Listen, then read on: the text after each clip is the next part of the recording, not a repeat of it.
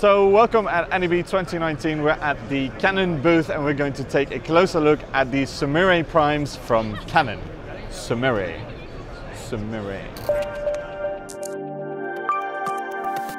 Red Shark's NAB coverage is brought to you by New Tech, G Technology, Blackmagic Design and Adobe. So Stephen, new Primes, a big deal, right? Yeah, this is great for Canon. So the Sumire Primes are our brand new offering for cinematographers and DPs to get a different type of artistic look from what they want to film. So maybe I'll start with Sumire. It's a new name, and it actually comes from a sort of a Japanese term for either gentleness or it's a flower's name, so like a violet. And very much the design ethos behind it is much like a flower. When the aperture is fully open, when the petals are fully open, you get that beautiful look. And that's the whole feel behind this new lens.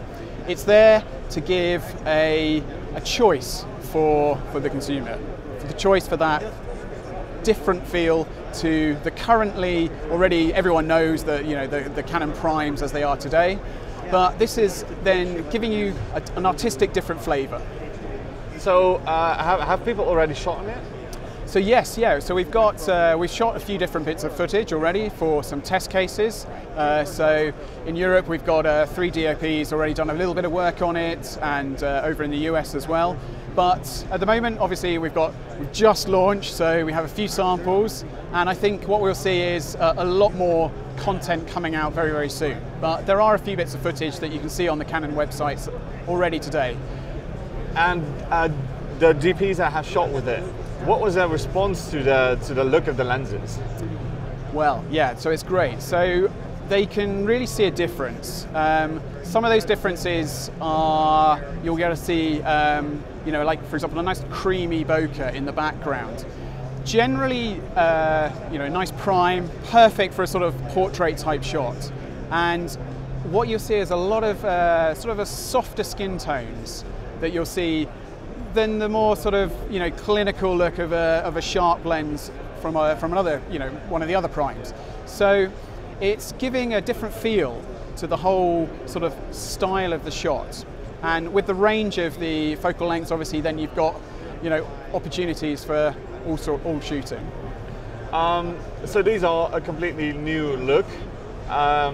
Maybe you don't want to answer this, but I can imagine that there will be some zooms down the line at some point.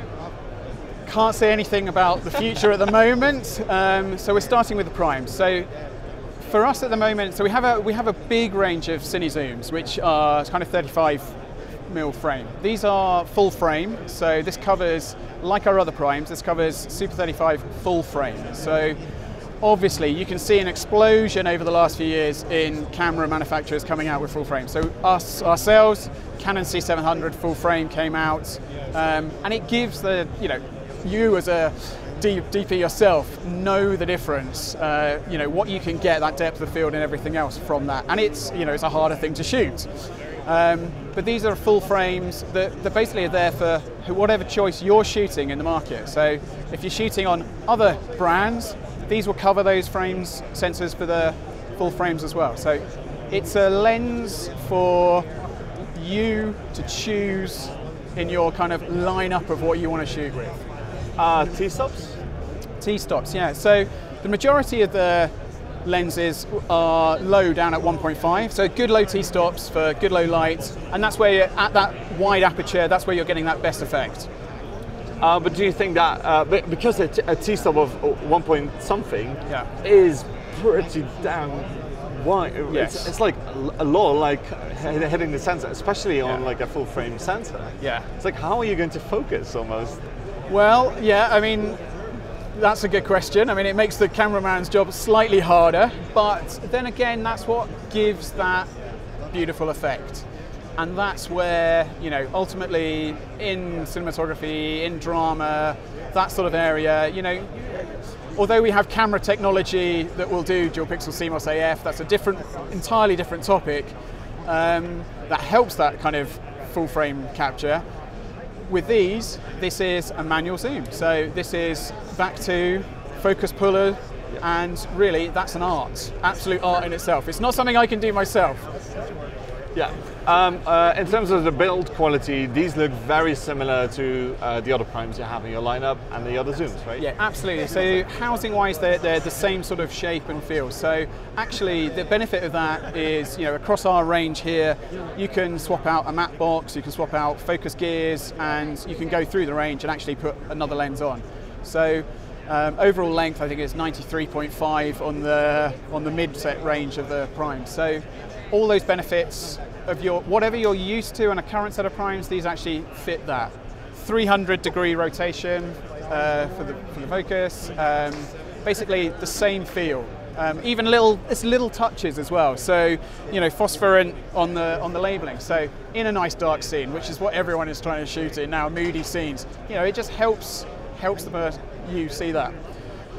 Available feet and meters, obviously, for different sides of the pond. That's what everyone wants to have. So it's there to really be friendly for the focus puller. In terms of size, I find them, like, when I first saw them, I think they're actually pretty small, right? For like a full frame look lens. Yeah, I mean, it's a nice compact prime ultimately, and it'll be nice once we have a nice box set of all 7 of them. That's the perfect thing for the DP.